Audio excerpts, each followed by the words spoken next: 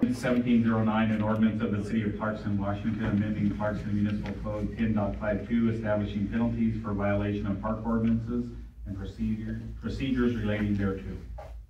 Thank you. I want to address Doreen Kramer. You know, I agree with you 100% that there's a lot of well-intentioned people that are enabling these people to leave their junk. They need to quit dropping off their junk to them. And I mean, that's a good start right there. And then Mike and was it Bridget Mooney? As far as the jail thing goes and the crime, that will change once we get the new jail, believe me. We'll start putting them behind bars. Hi, I'm Jennifer Graham, and I own a house I live in Lewiston and own a house across from Foster Park. Dropped off some pictures for you to look at, some photos while I speak about this. Ordinance 1706, section 1074-070, unattended personal property on city property prohibited. Property left unattended on a public right-of-way in violation of this section may be immediately removed, retained, and stored by the city. Notice the picture of the unattended items by the church. This was on the street by the church from Friday through this morning and called in at least twice over the weekend. Section 107450, number 2, camps, camping, and resting may occur upon designated city property between the hours of 9 p.m. and 7 a.m. the following day. It does not allow sleeping during the day. Notice the guy sleeping on the mattress. This was taken today at 3 o'clock. Number 4A1, we see the pictures of excessive camping gear. The campsite must be limited to camp materials necessary to protect an individual from the elements. This section prohibits personal property not essential to living while camping, including such items as bedding, bicycle components, household furniture, scrap metal, etc. We have recent photos and videos of mattresses, a stack of bicycle parts, shopping carts, a satellite dish, a bullwhip. None of these items are necessary for camping, and the bullwhip is not only a daily nuisance, but is also a weapon. Number 4A2, a campsite must be limited to one structure per individual or household and include camping materials that occupy no more than 64 square feet per campsite. There are many photos and videos of campsites exceeding an 8x8 space with junk strewn throughout the park, not only during camping hours, but most of the day as well. The neighborhood looks like trash because of this. Number 488, attachment of camp materials to public infrastructure, including trees, is prohibited. Notice the picture of a tarp attached to the trees to hold it up. This isn't the first time. While the ordinance may be well written, it's only as good as its enforcement. Thank you for listening. I'm Melissa Andrews. I reside in the county. I am actually reading for Susan Mara Bishop, city resident, unable to attend due to illness. She states, I have been researching our law-abiding homeless campers staying in and frequenting Foster Park. I have not found one so far who does not have a criminal background. Nearly 2/3 are not from Clarkston, but are here because the handouts are better. I have posted the public criminal records of 32 Foster Park residents so far on Foster Park Advocates on Facebook. Of these 32, there were 29 with drug offenses, 9 burglary or theft or both, 5 assault, and 3 sex offenders. Many of these have 2, 3, or 4 on their record with multiple convictions, and many had their charges dropped. Why are our police officers not running basic warrants when called to deal with them at the park? Isn't this standard procedure? And it also ensures officer safety. And it's done every time you pull someone over for a traffic violation. That's the end of Susan's, the beginning of mine. My statement today, even though you roll your eyes when you don't want to hear it, you enforce 1706 as an emergency, so why can you not do the same for the new ordinance? The new plan is to move them to the county, still placing them in residential areas. I have spent years helping homeless who lost homes due to disaster. Not one was ungrateful or expected something for nothing. As much as I respect the council and our police force, I must say, I am disappointed, and I know you would not tolerate crapping on your lawn, open drug use, and theft in your own front yards. So why do you expect your community to endure the same? These are not homeless. These are drug-addicted vagrants, and there is a difference. Hopefully the county will enforce their laws, and hopefully the nonprofits will provide high barrier shelters with drug rehab with strict rules, none of which are being done at Foster Park. Residents are fed up with criminals getting away with crimes and being handled like children, not adults. If jails are full, enforce community service and make them work to pay for their mistakes. Clarkston is tired of being the laughing stock of Washington, and mattresses, umbrellas, and circus tents do not help. Just look at the photos that Jennifer gave you. Why are they allowed over 8x8 camping spaces? And why is 1706 not being enforced? And will you enforce the new one? Or will you continue to allow trash in the alleyways and in the streets? We can do better than this. Police are to protect and serve, but due to frivolous lawsuits, the only people being protected and served are the vagrants of Foster Park. My name's Chris Alexander and I live in Clarkston. I'm speaking for the citizens of Clarkston when I asked the council pass an ordinance limiting to 4 hours only parking of vehicles, recreational vehicles, including wagons, camping gear, or personal belongings in parking areas or on roadsides that are designated for the public's use. Our city streets are not campgrounds or RV parks. The people who are doing this are doing so because they choose to spend their rent money on drugs instead. And many of them have been kicked out of rentals and RV parks because they refuse to keep their area clean. So they have chosen to spread their filth to our streets, sidewalks, parking lots, and roadsides, as you can see by the photographs I have supplied for you. There are many of these offenders every week. This is a blatant, absolute disrespect and just plain irresponsible, arrogant behavior. If each and every one of you would not want these items planted in front of your home or in your church parking lot or on your street for days on end, please consider our request. Please review the photographs I have supplied for you. These are just a very few of the dozens of offenders. Thank you. I'm Doreen Kramer. I live in 4th Street, Clarkson. And what I have to say is, I hear a lot from these people called the elves who try to help them. They provide for them. I've heard where they even took mattresses that maybe were supposed to be given to those who were displaced through the fires. I'm saying, how dare them take these mattresses? I mean, people displaced by the fires, they should get first choice, but the elves go down and they get them for them. And they pack all this garbage around. If the elves really want to help, they keep saying, oh, come on, don't be so mean because, you know, they're homeless and this and that. Well, they know where they can get help if they want it, but they don't even want to lift a finger. They just want to be enabled. They want to have handouts and everything else. I'm saying to the elves, if there's anyone around here, if you really want to have us to be more peaceful with these homeless people who don't want to lift a finger, please use the money and the grants that you get to help them out. Get a trailer and with a great big lock, throw their stuff in at 8 o'clock in the morning, then come back to the park and unlock it with a bolt and let them, that way it wouldn't be in our alleyways, on our sidewalks, in our streets, in our parking spots, or even in our front yard.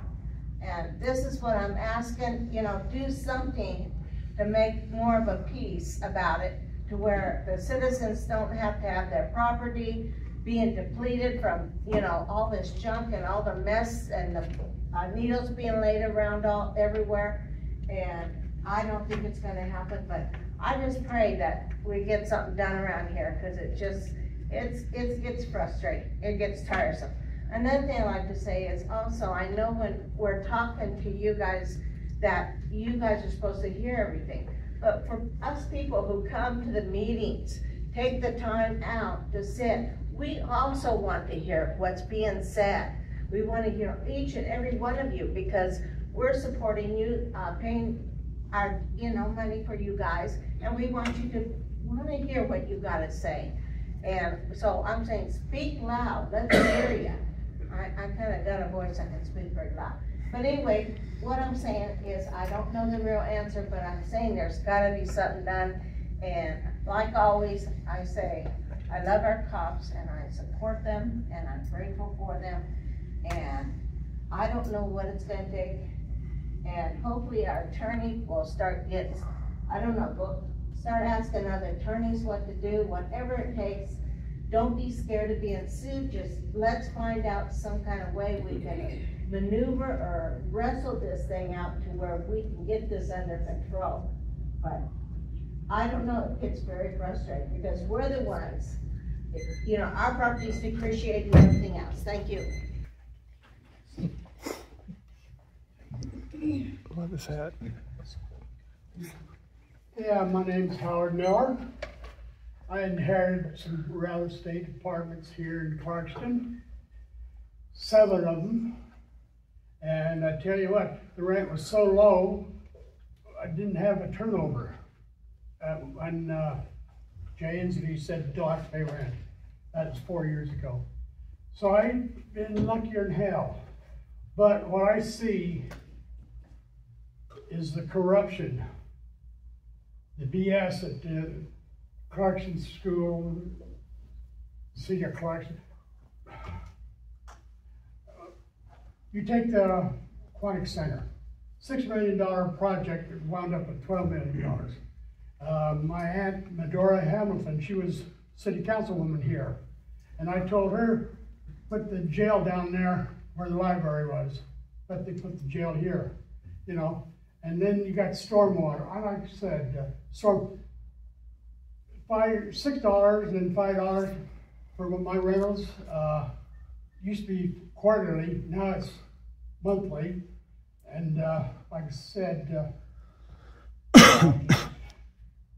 there's so much corruption. I tell you what, this homeless people, you go over to 5th Street, right down the street here, to the welfare office, and close the damn doors, and they'll tell those people they're gonna have to find a job. There's some that needs help, you know, that's fine. But when I see California plates in the parking lot there, Idaho plates in the welfare office, you know, the corruption is so damn bad. I used to talk to Benjamin Nichols. I used to argue with him all the time right there in the courthouse. He told me flat out, we just threw our hands up. There's so much corruption going on. And then I told him about this mail-in ballots. Oh, it's legal, it's legal. How do you verify it?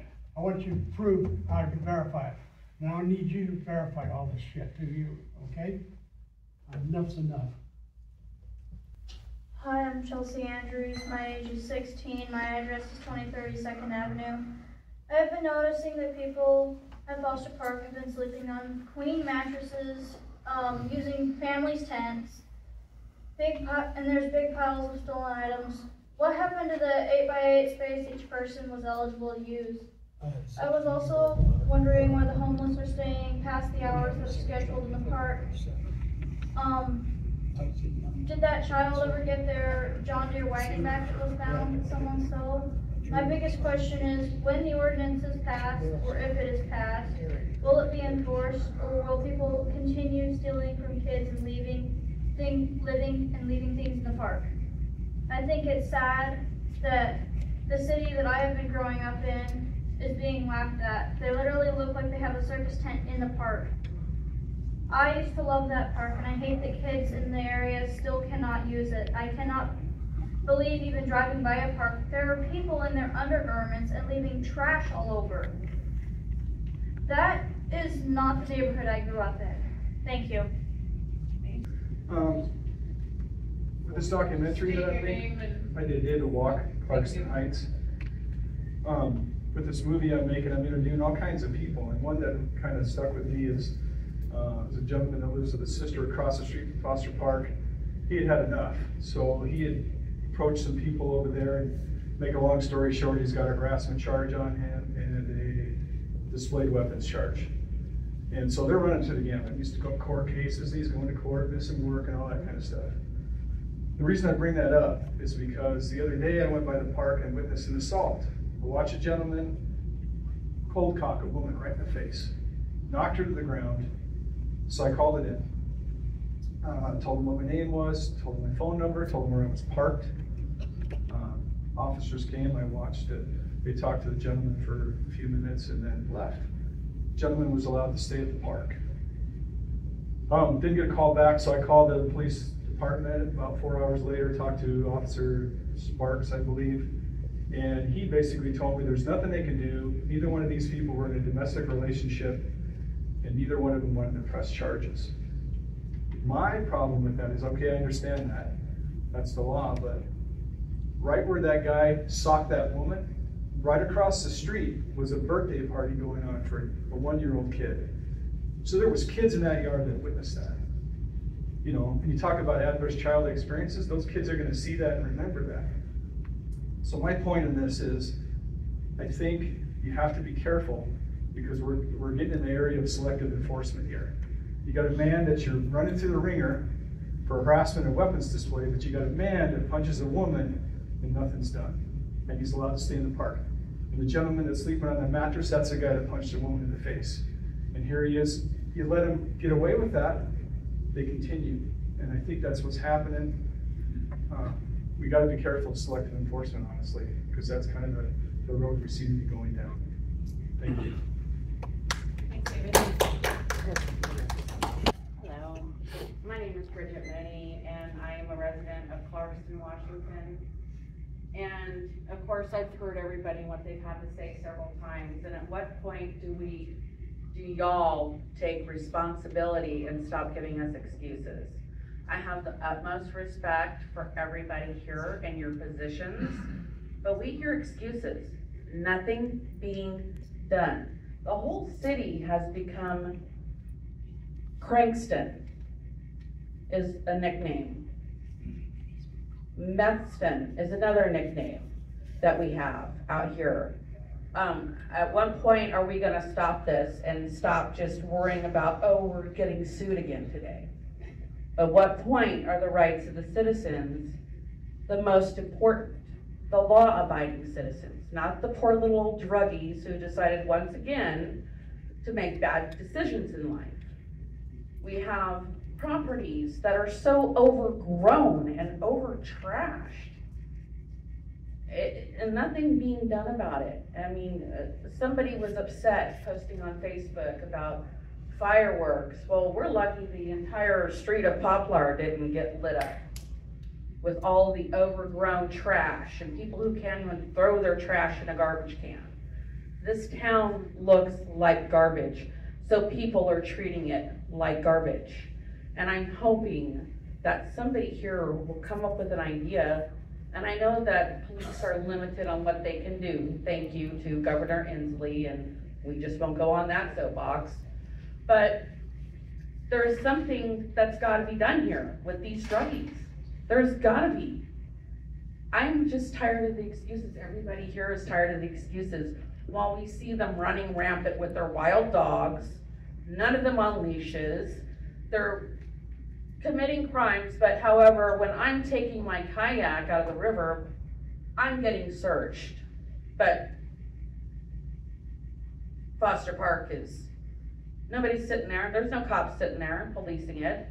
I'm sure that they go around and they do their routines, but we need police sitting there. If you guys are gonna allow them to take over our parks, then you guys need to put police there watching them 24/7. Thank you, and thank you for y'all's hard work that you guys do every day. Thank you. How you doing? My name is Mike Mooney, and I live over on Libby Street. And fortunately, I don't live right by the park. I live east of, or west of 15. You know, I take lunch about an hour every day, and I'll take my truck. I'll just get away from my office and just decompress because of the office. And I usually go over there by the park. I've been going there for quite a while. Before this homeless problem started over here at the park. And so I'll usually sit there over on the south side with that church and that recycle bin to my left. And I haven't been there much lately just because it just disgusts me. The scene part, but I like to go there, just relaxing. But you know, just in the few short times I've been there recently, I've seen a guy attack a lady out in the street, and because she tried to run away, and he ran from the church over to the park and grabbed her and dragged her back across the street, right in front of me. And then some other lady that was sitting there in her car over by the recycle bin told him to leave her alone, and he went after her in her car. And I think she was on the phone with the cops, I'm not sure, but the cops showed up very shortly, and I went over to the cop and told him what I saw, and I do believe he was arrested. But then a few weeks ago, there was a guy that pulled up on a bike with a pit bull not on a leash. He was on a 10-speed, and I called the cops immediately, and they sat there and asked me so many questions for like 10 minutes, asking me questions about the guy, who I was, my phone number, my address. By the time they were done asking all my questions, the guy went to like 6 different groups and then left. It was just frustrating, like, well, why do you need all my information? Just get somebody over here and check this out and see what this guy's doing. It just wasted time. It was frustrating. A few went to the police department. We got someone there, and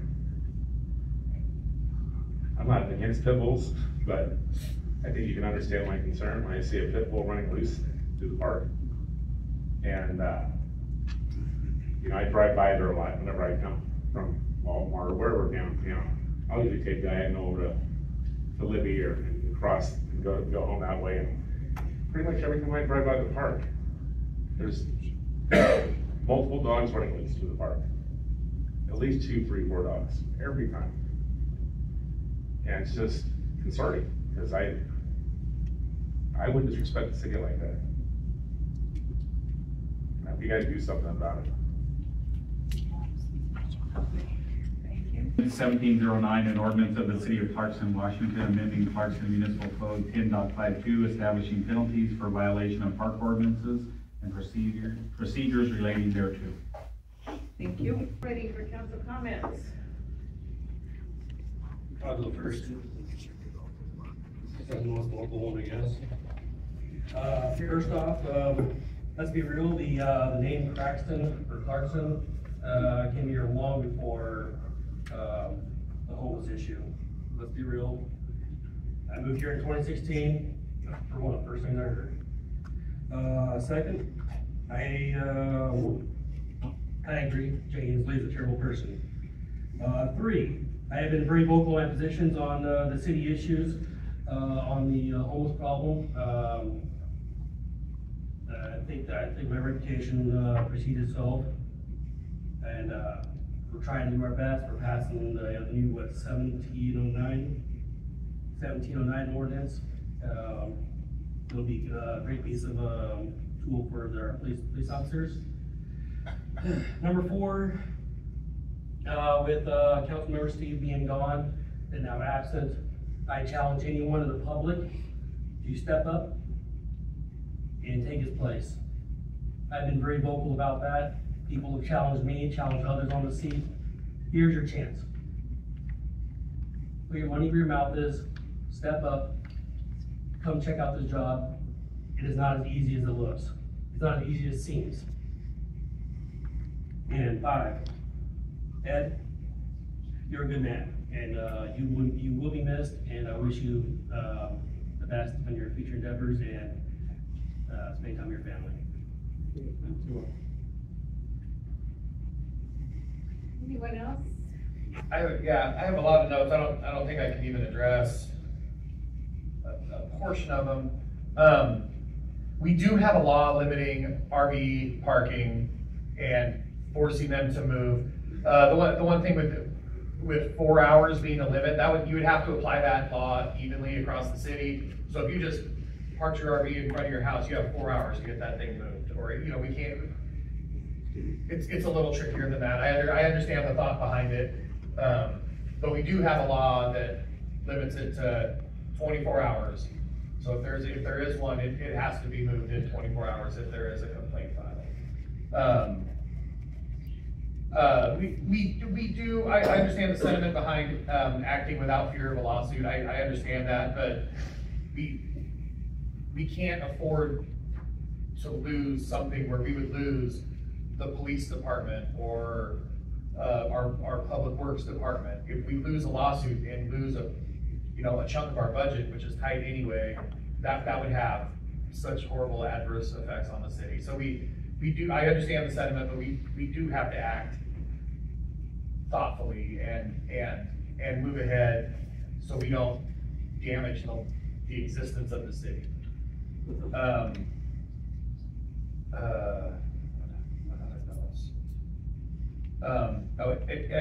I appreciate you coming here, and I understand every reason why it's time to move on, and it sounds like you have some interesting and fun places to visit, to go see family and friends around the world, and I wish you the best of luck there. Thank you. And we do have something to deal with the things that have been being left in the street, in the parking lot, in the roadway. Those things, as I understand the conversations I had right before this meeting, can now be addressed and taken care of, so there just isn't crap sitting all over the city and the street. I think, can I direct them toward you or Todd after the meeting if they want any clarification on that? So done. All right. And I'll just leave it at that. Thank you for coming, and we are trying. We're doing what we can. Of course, when I said sure, I mean directed to Joel. I said both your names. And I just want to address Doreen Kramer. You know, I agree with you 100% that there's a lot of well-intentioned people that are enabling these people to leave their junk. They need to quit dropping off their junk to them. And I mean, that's a good start right there. And then Mike and was it Bridget Mooney? As far as the jail thing goes and the crime, that will change once we get the new jail, believe me. We'll start putting them behind bars. And thank you too, Ed. I didn't get to know you, I wasn't on your committee, but you did help me out one time. Concerned citizen had a problem and you took care of it. I appreciate it. Anyone else on council? Yep, I just have a couple things. So Todd Richardson, thank you so much for your help and guidance, and also working with our state attorney on how to have some actual solutions to put forward. Look forward to how that works out here in the coming months. Also wanted to thank Melissa and Chelsea Andrews for their Back in the Saddle disaster relief, for really working hard to gather necessary supplies for the victims of the fires in the local area, and their tireless work in making really important supplies available to many families whose homes burned to the ground. So I really admire the work you've done. Thank you. Thank you. And then also to Ed, it has been a pleasure working with you. I am so sorry to see you go, but I am excited for you and the plans you have.